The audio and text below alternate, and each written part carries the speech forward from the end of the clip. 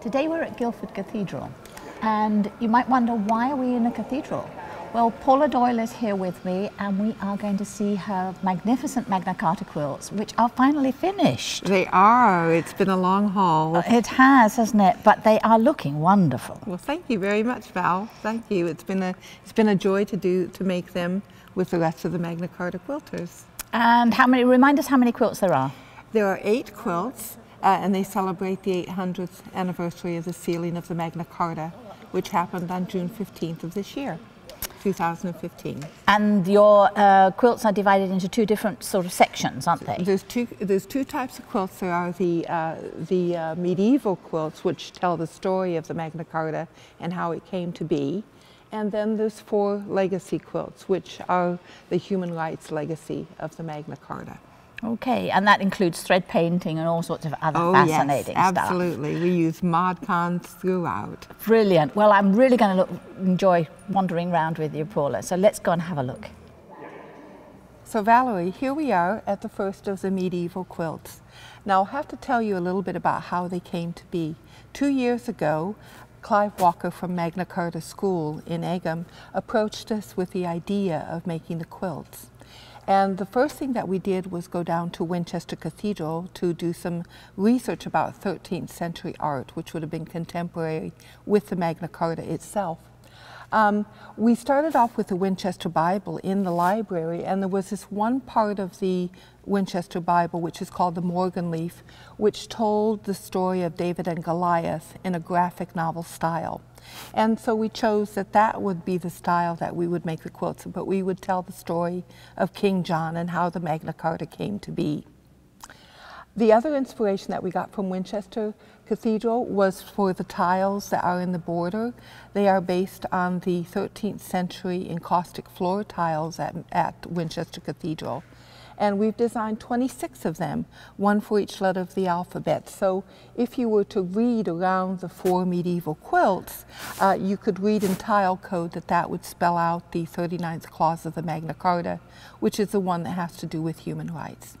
Wow, real hidden message then. Yes, it's full of hidden meanings.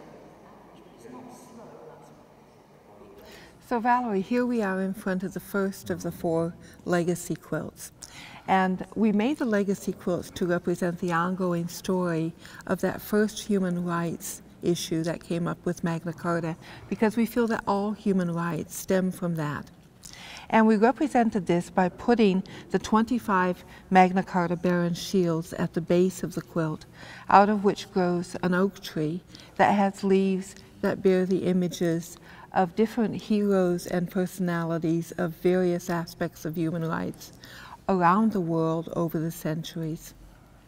The background for each of the legacy quilts is hexagons. The hexagons represent English peacing, but they also represent the fact that back to Neolithic times, there was a honey industry at Runnymede. Hence the bees. Hence the bees. Great. And the bees, there's 1 bee for every person who worked on the quilt, every one of the 25 Magna Carta quilters. Oh wow, 25 quilters, 25 barons. That's right, it is kind of spooky. And the images you've chosen, this is the first, but they're clearly ancient and modern, if you see what I mean. Yes, absolutely. We try to choose people from around the world and over a spectrum of years. Of course, we could only put images if we had them, and it took us a while to get copyright-free images of a lot of these people. But also, a lot of times when it was somebody older, like let's say, like Thomas Clarkson here, we had to work from pictures of portraits that had been done, because there was no photography when Thomas Clarkson was around. Of course not.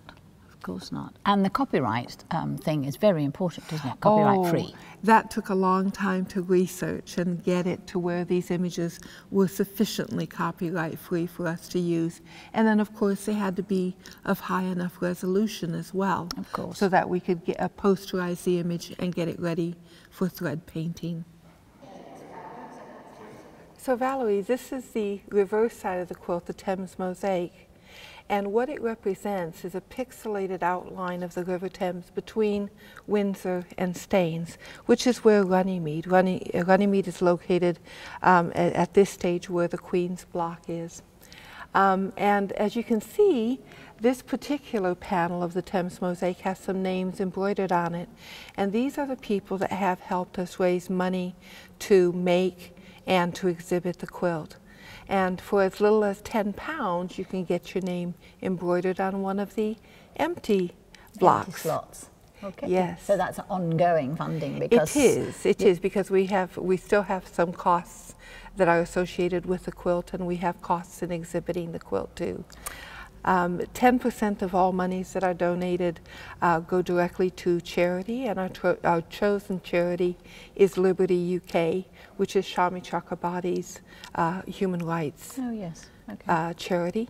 And then anything that we might raise that would be over and above the costs of making the quilt would also go to Liberty eventually. Okay. And talking about the costs of the quilt, it's not just historical, is it? It's looking forward, because you're going off to Houston, so you've got to get the quilt there safely. Absolutely. Yes. And there's insurance and all sorts of other nice things like that. And after the Houston show, it's coming back to the UK? Yes, and we're in discussion with lots of other venues like Salisbury Cathedral to exhibit the quilt. And brilliant. so stay tuned to our website. Absolutely. We will make sure that everybody keeps in touch. Could I just mention the quilt stands too? Oh, of course. That were made, because they were especially made for us by Gary of CMJ Designs, and the bases too. And the bases are covered with some covers that the ladies made, all using their buttons. Great use of buttons, yes, I must say. They're fun. So these are a bit like Lego, because they sort of come apart and do all sorts of wonderful things too. And we're very lucky to have had him make a display for us. I was going to say, they display your quilts beautifully. They do. So thanks again. Well, thanks to all the 25 Magna Carta quilters, because I could not have done it without them. No, it's obviously a team effort, but well done to all of you. Thank you.